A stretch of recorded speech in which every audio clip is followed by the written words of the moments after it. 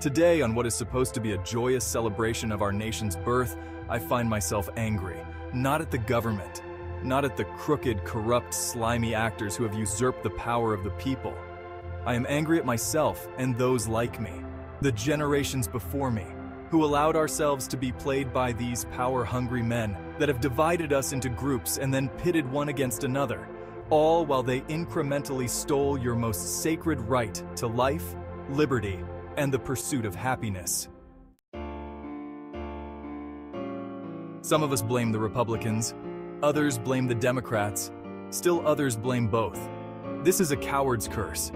I am to blame, and you are to blame. Tyranny in governments is inevitable when elective blindness is the rule, indolence is prevalent, willing ignorance is embraced, and courage is lost. Freedom has not died quickly in America, but degree by degree in a multifaceted attack. First, with the negation of states' power. A powerful federal government was never supposed to exist.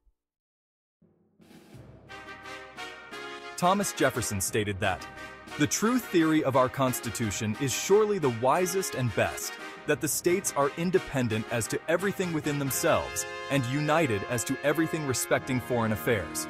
Let the general, federal government be reduced to foreign concerns only, and let our affairs be disentangled from those of all other nations, except as to commerce, which the merchants will manage the better, the more they are left free to manage for themselves, and our general government may be reduced to a very simple organization, and a very inexpensive one, a few plain duties to be performed by a few servants." Does that sound anything close to what we have today? The only good thing that came out of the Civil War was the abolition of slavery. Like all tyrannical risings, a righteous cause completely hides the nefarious reason. This war completely changed the fabric of our government. Federalism died a horrible, bloody death, and central power is firmly established under threat of total destruction for all who stand against it. Slavery was the trigger, added later to make the cause more palatable to the people, but make no mistake, power was the reason. Today, as we celebrate our nation's birth, we find ourselves right back in the same situation as we have been twice before. Calculating power-seeking men are busy pitting us against each other for what seems to be righteous reasons in order to retain and increase their power over all of us, while neither side cares one iota about any of us. They have created hot topics that stoke our emotions, like the Affordable Care Act or gun control. And then they run campaigns based on these hot topics, never intending to do anything about them. For example, in 2013, the Affordable Care Act was a hot topic for the Republican Party.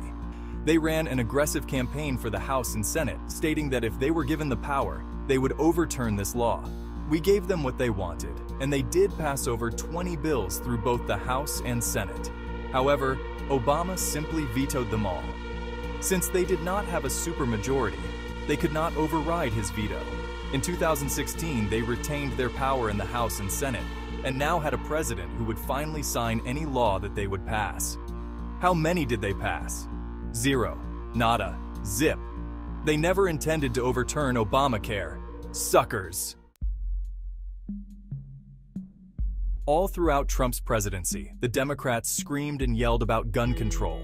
They gained control of the House and Senate in 2018, but they were thwarted by presidential vetoes from passing any bills on that topic. Then in 2020, they had the House, the Senate, and the presidency, and passed nothing. They spoke little about the topic until they lost the House in 2022, and then the screaming and hand-wringing started again. Suckers. They will drive us to bloodshed and burn us down to rule over our ashes. We need to wake up, peacefully stand up, and say no more. We will not support this corrupt system another second.